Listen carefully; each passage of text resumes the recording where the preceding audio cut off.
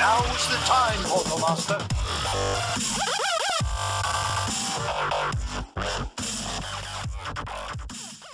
Hey everyone, this is Mike with SkylanderNuts.com. I'm coming to you today with another character review for Riptide. Riptide is a new core water Skylander. The fact that he's core means he's not swappable. You cannot mix him with any other Skylanders. But he's also brand new. He's a Series 1. He's never been in any other game before. This means he's only going to work in Swap Force. You can't use him in Giants and you can't use him in Spyro's Adventure. Currently he can be bought by himself at the moment for about $9.99 at most retailers. He does not come in a triple pack that I've seen. It's possible if you wait long enough he may come in a triple pack later. It's also possible that you won't be able to find him anymore, and then if you really want him you'll have to spend big bucks. Alright, let's put him on the portal and take a closer look at Riptide. There he is. There's Riptide. He's a new water core Skylander for Swap Force.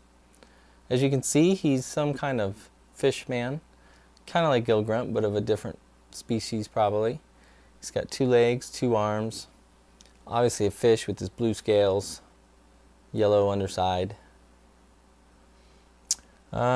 He's got this bigger upper body and smaller legs, so he looks pretty muscular. It looks like he's ready to fight. Mean guy, ready to protect Skylands. He also has this mean looking fish. I mean, look at that. That fish is ready for action. That's his swordfish, and coupled that with his big upper body, you can bet he probably has a pretty good melee attack. He also has this nice gold armor with the water crest element symbol on it. He's got scales to go with his fishy scales. Yep, he is definitely ready for action. Alright, let's get him in the game and check out what a maxed out Riptide can do. Go fish!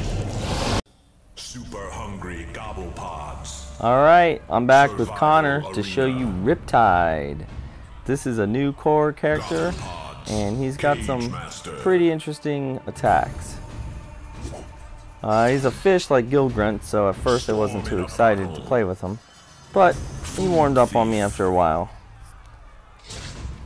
We're doing the Hungry Gobblepods arena battle again, so we can show off some of these attacks. Stage 1.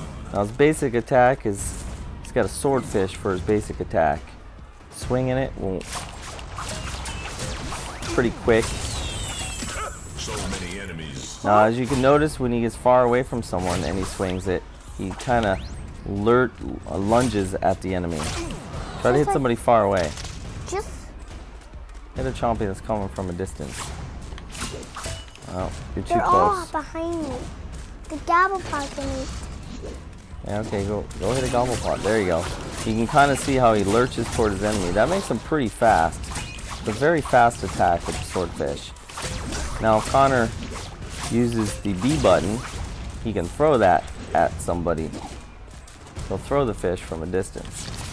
There he goes. It also switches his fish to a hammerhead shark. Now when he hits the X button, he'll swing this fish around.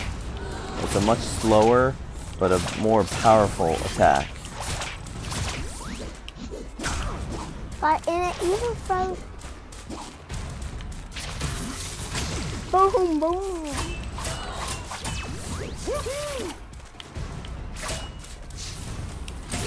Now we've upgraded this attack with something called the bigger fish to fly. This just means by throwing the attack, throwing the sword will have a increased damage.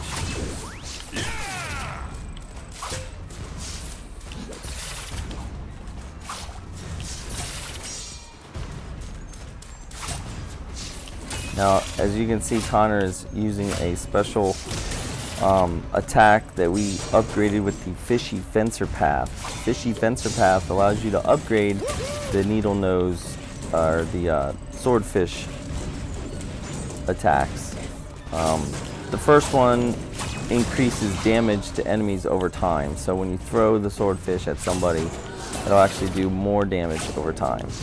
The spinning attack there is called Straight as an Angler. If he holds down the X button, he will it will charge the attack, so when he releases it, it will then lunge after and do some major damage. Food thief is escaping. There you go, got the food thief that time. Stage 2. And then there is another upgrade in the fish defense path, which increases the damage from the swordfish. Now there's another attack using the Y button, which brings out a massive whale. Bro, Show him the whale attack. what button again? It's Y button. There it is, look at that. Massive whale attack. You go back to using your current weapon after that. What's your weapon? Current weapon. Oh, So if you're on the hammerhead and you do it, you'll stay with the shark.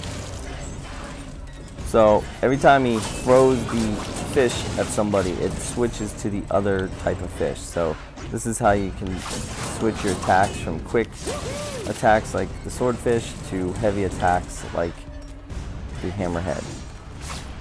Those things stink bad. Go get the lifestyle one.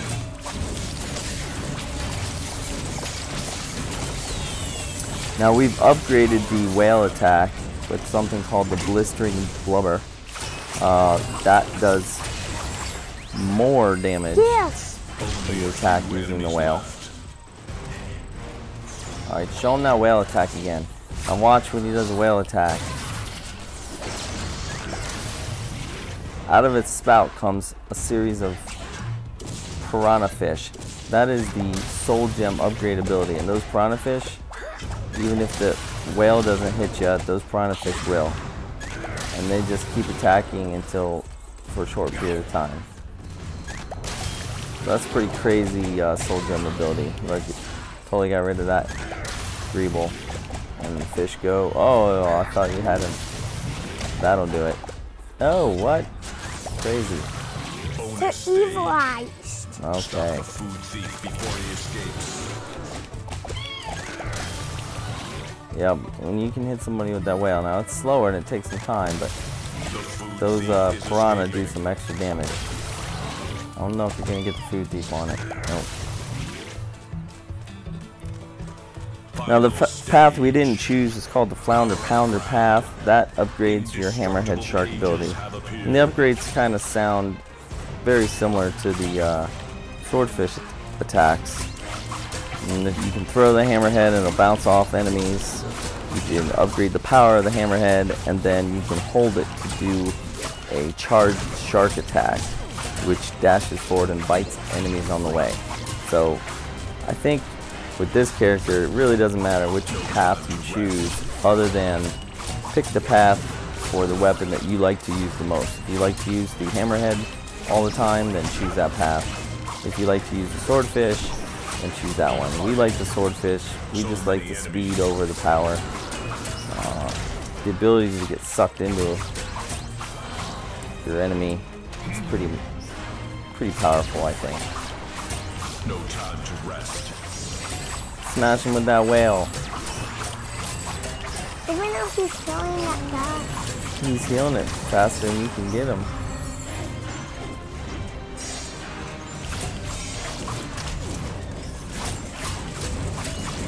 There you go.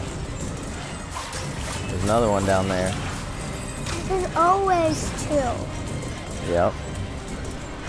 Power up grab. Hang in there. It's almost over. Alright. Doing a good job. Show him that whale one more time.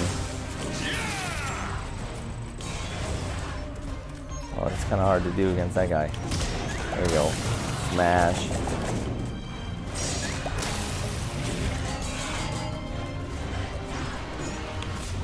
Finish him off. There you go. Let's do it. New record. Still two. So there's Riptide. He's pretty fun to play with. I don't gravitate towards him as much as the other Skylanders, but he is pretty powerful. Switching the fish can be annoying in the heat of a battle. Don't really use the hammerhead that much, so he becomes just a sword attack enemy. I don't even use the whale that much. Now you can see the whale's kind of powerful, and in the right situation, pretty useful. But just not something I tend to use a lot. So Riptide's okay. He's not bad. I think he's better once he's fully maxed out than early on. Early on, I didn't really like him that much. Didn't seem to have any great attacks to start. So that's Riptide. Visit the website for a full review and written review and a score. And we'll catch you next time for another Skylander Swap Force character review. Bye. All right. See you next time.